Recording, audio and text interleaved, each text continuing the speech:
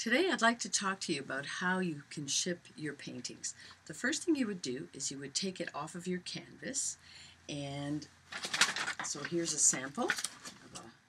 This is not a finished painting, but it is a sample.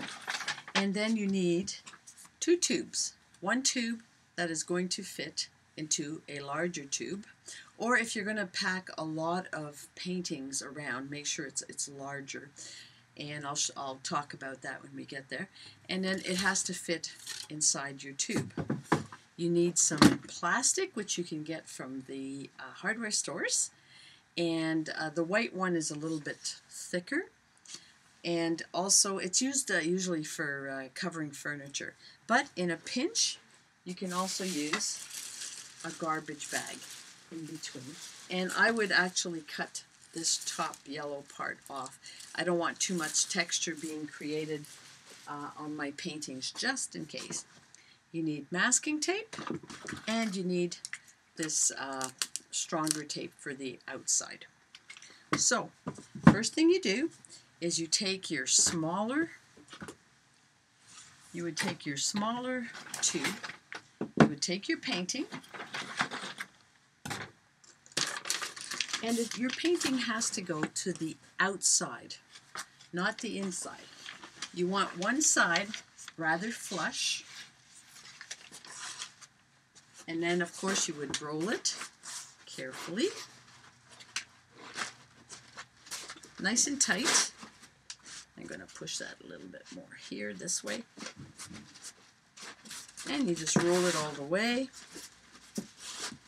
Now, I tend to like to protect them, so I would then use either, if this was the proper size, I would actually cover this area up, but I will use a garbage bag for this purpose.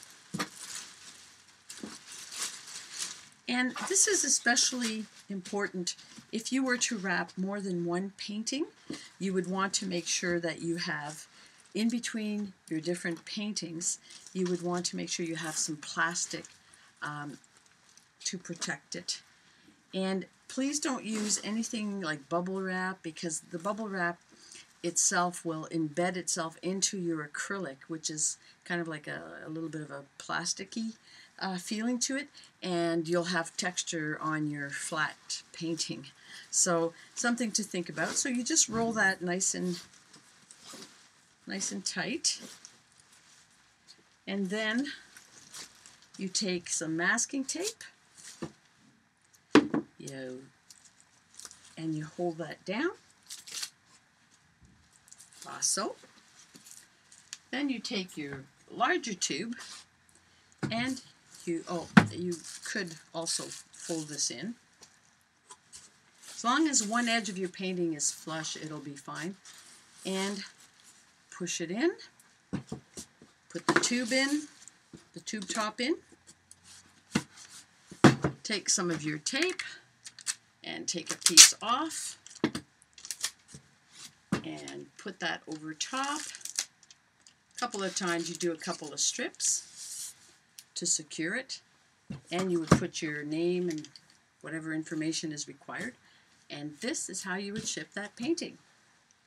So I hope that was helpful to you, and just remember, the important thing is that if you have more than one painting that you are rolling up, one uncanvassed painting, you would then want to have many layers of plastic in between each one to sandwich them, and obviously a larger tube.